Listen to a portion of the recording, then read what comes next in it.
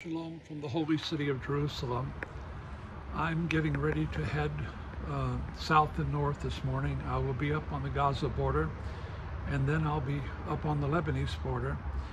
I'm going to minister to the Holocaust survivors. We're bringing supplies for them because they're living in bomb shelters and they have no way out because they're pre-existing conditions. And then I'll be going also to the kibbutz that was attacked and over 100 people killed. I was with the victims last night. And then I'll be going up towards the Lebanese border, bringing many things for the troops, including air mattresses. Why air mattresses? Because they're sleeping on the ground. There's a lot of things they just simply don't have that we're trying to be helpful to them on, so keep us in prayer. These will be dangerous trips. My last trip in, I had to dive in the ditch 4 times because terrorists were firing missiles, over 50 missiles, and then 3 terrorists opened fire close to me. So keep us in your prayers regarding that.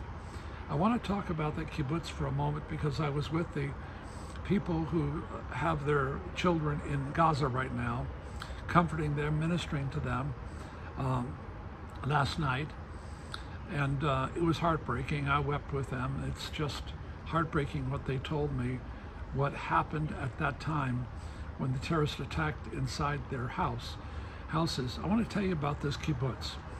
This kibbutz was basically, large percentage of them were leftist, and they were very sympathetic to the people of Gaza. They were bringing them in every single day, letting them work on the kibbutz, making them like family, did everything they could possibly do to help them.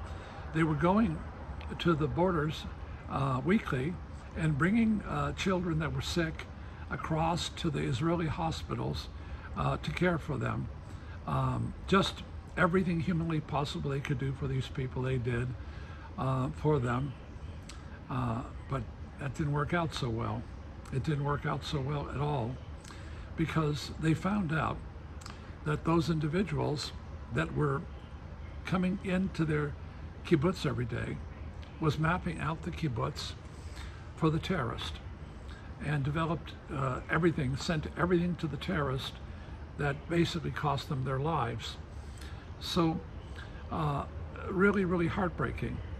And they even told me that one of the young kids, teenagers that they brought into the hospital, he had cancer, a very severe cancer, and he was treated for 2 years. He would have died, and they saved his life.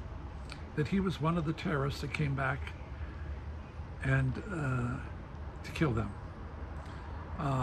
Yes, to kill them. It's beyond anything the West can comprehend what they're going through. I saw it in the eyes yesterday of so many of these survivors. This is a battle between darkness and light. This is my 2nd trip in here in 10 days. And our ministry has been working with the state of Israel for decades, many decades. So this is my life, this is my call. And so keep us in your prayers. It's pretty bad. It's going to get a lot worse. It's going to get a lot worse, the situation, because Iran is behind this. That demon octopus of Iran is behind all of this, fueling everything. And Israel needs our prayers. They need our support. They're fighting. They're vulnerable. They've never been like this before. This is the first time I've ever seen the state of Israel this vulnerable. Because they've never had this kind of an atrocity since the Holocaust. Yesterday, there were 17 funerals, the day before 15, every single day. Every single day, Israelis are being buried. Their children are being buried. So keep them in prayer today. Keep the Prime Minister in prayer today and the War Cabinet. It's very, very dangerous. It's very, very serious. And you might ask the question, will it be going on for a while? Yes, it'll be going on for a while. This is when the U.S. fought ISIS in Mosul, it took 5 months.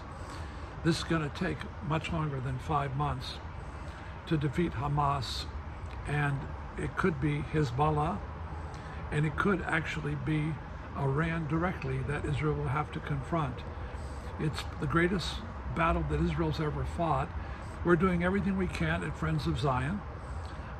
Today, when I get back from the south and the north, we'll have 150 children, traumatized children, providing happiness and joy for them because they're suffering at Friends of Zion. So we're going 16, 18 hours here, just doing everything. This is my second trip here in the last 9 days, and I'll continue to come. So keep us in prayer, keep them in prayer. God bless you from Jerusalem.